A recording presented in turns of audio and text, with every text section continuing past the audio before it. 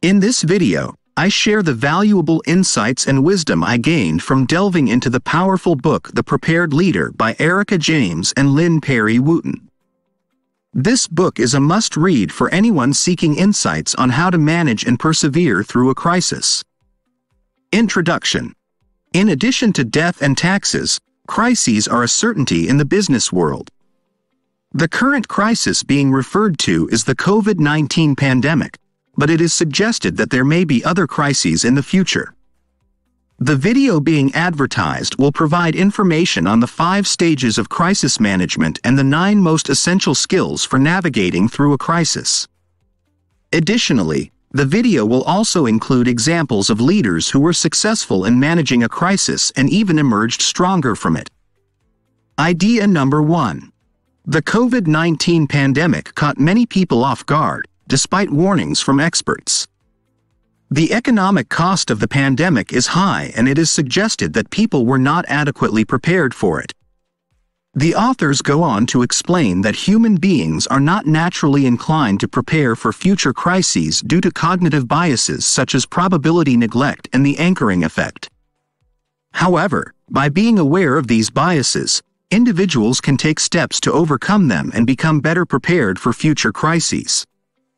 They use the example of Adam Silver, the commissioner of the National Basketball Association, NBA, as a successful leader who recognized and managed the crisis effectively. The video will provide more information on developing the skills necessary to be a prepared leader in a crisis. Idea number 2. The importance of being a prepared leader, and note that in addition to the traditional triple bottom line of caring for people, the planet, and profits, leaders must also have a 4th bottom line of prepared leadership. The authors have identified 5 phases of crisis management that are key to becoming a prepared leader. These include early warning and signal detection, preparation and prevention, damage containment, recovery, and learning and reflection. They also note that in order to be successful in each of these phases, leaders must possess certain skills such as the ability to spot early warning signs, have a crisis response team in place, and recover and learn from a crisis. The next section of the video will delve into these skills in more detail. Idea number 3. The authors are describing an exercise in which they imagine themselves as a migratory bird called a swift, which takes flight twice a day to analyze air currents, weather systems, and atmospheric conditions. They note that this is a sensible system that every prepared leader should have in place, referring to the first phase of crisis management, early warning and signal detection. They explain that in order to excel in this phase, leaders should possess 2 skills: sense-making and perspective-taking. Sense-making is the ability to make sense of what is seen, and perspective-taking is the ability to have a diverse team to spot anything out of the ordinary and worthy of attention.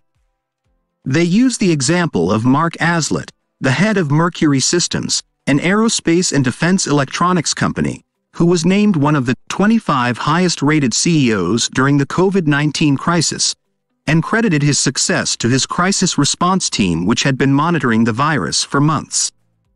They then explain that in the next phase, preparation and prevention, there are 3 main skills to consider: influence, organizational agility, and creativity. Summary. The importance of diversity and trust in decision-making and setting up a crisis management team. A well-rounded team with diverse skill sets and clear goals centered around a shared vision can help to avoid blind spots and foster an environment where people feel empowered and comfortable speaking up.